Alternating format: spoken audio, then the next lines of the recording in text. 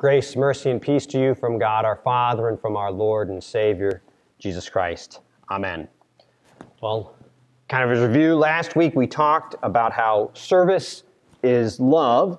It's not just something we do on our own. We love because He, Jesus, first loved us. And service from the New Testament's perspective always involves both God and the people around us. Well, today we talk about how our whole lives are service, particularly how God wants us to use our bodies for service.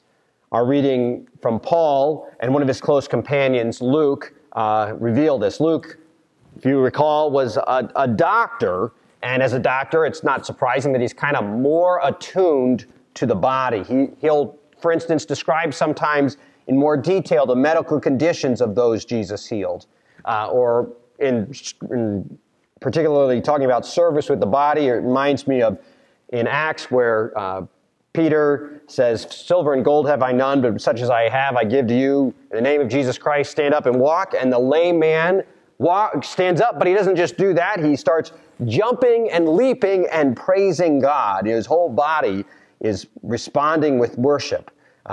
Both Paul and Jesus will teach that service is about the body, and it certainly includes our bodies as primary tools through which we can serve others.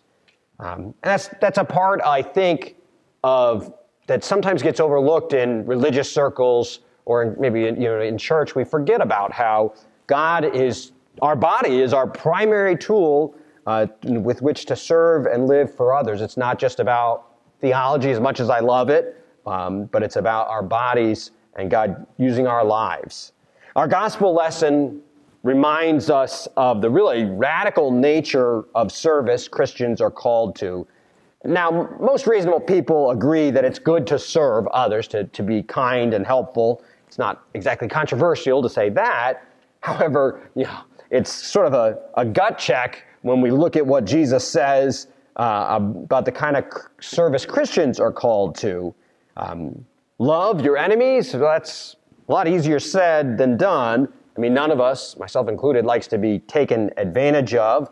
I don't like it even when someone's talking behind my back. I'm much more likely to want to get back at people who mock me than to help them. If I'm threatened physically, I certainly don't want to do something nice. Maybe I want to run away or I want to fight, but I certainly don't want to suffer or help them typically. But Jesus tells us not just to avoid fighting back, which is kind of hard enough on its own.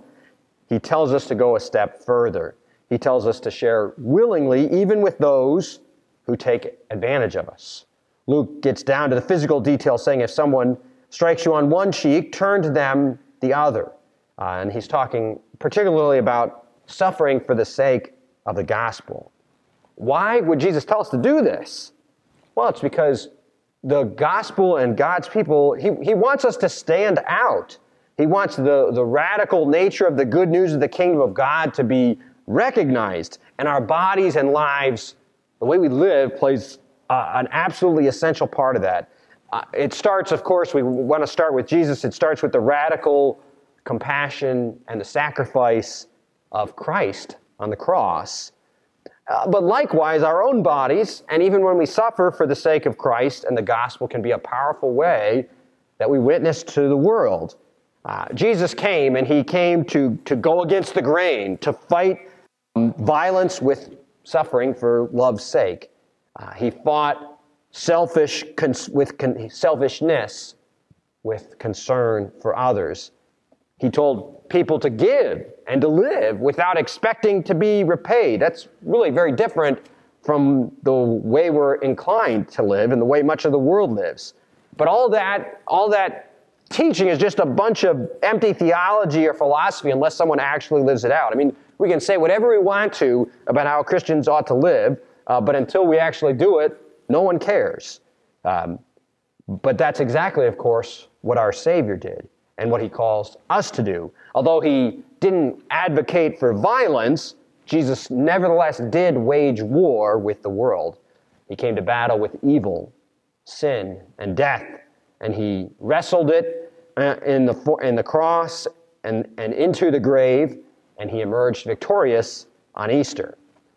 What I'm trying to get at is talk is cheap, and certainly I'm probably guilty of it sometimes as a theologian, but the world says, show me a radical way to live. Don't just tell me, and maybe I'll dare to trust in it. But again, if it's just a bunch of words, no thanks. I can find that somewhere else. But when we actually start to, of course, imperfectly and needing forgiveness along the way, but when we actually start to live this out, and instead of just talking about it, when we put our bodies in service to God, that's when people will actually take note. So that's our gospel lesson. Now let's shift to the Apostle Paul. And Paul talks about the body pretty regularly. He talks about disciplining the body, comparing on several occasions, comparing this discipline of the body to an athlete. The physical body matters very, very much to Paul. In fact, one of the main things he has to argue with is the idea that the bodies, they don't really matter. He often has to argue with those who think Christianity is just a philosophy on life, and who think, well, we can believe whatever we want, and then we can do whatever we want, even if we believe it. If we subscribe to this Christianity thing, well, I can still just kind of do my own thing. But Paul really vehemently rejects this idea. Instead, he talks about our whole bodies being in service to God, not just some separate part of life from the physical world. Romans chapter 12 talks about using our lives, and it views them as a sacrifice. I appeal to you, therefore, brothers, by the mercies of God, to present your bodies as a living sacrifice, holy and acceptable to God, which is your spiritual act of worship. Do not be conformed to this world, but be transformed by the renewing of your mind, that by testing you may discern what is the will of God and what is good and acceptable and perfect. See, He's not asking for us to set aside some time or some portion of our money to serve others. No, what he wants to redefine the whole purpose of our life. Paul calls us into not just to section off our life into different segments. He wants the good news of Jesus to affect all of us, including body, heart, and mind.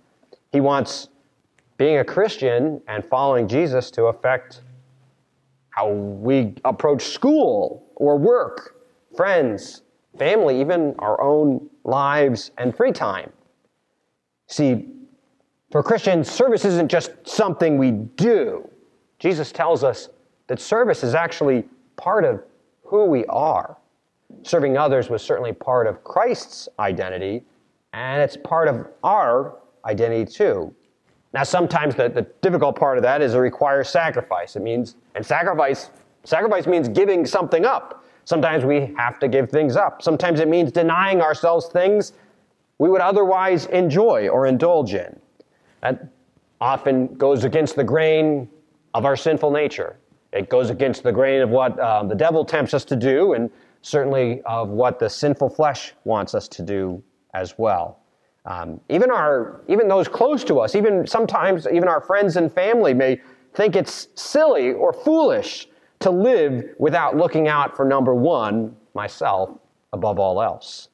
However, a life of service is not really a burden, it's a privilege. It's freeing, because life isn't all about you and me, because God's plans are better than our plans.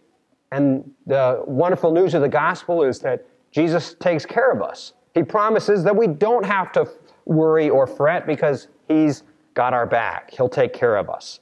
Now, I'm sure, I imagine maybe many of you are like me, and that we have to admit we don't always do this.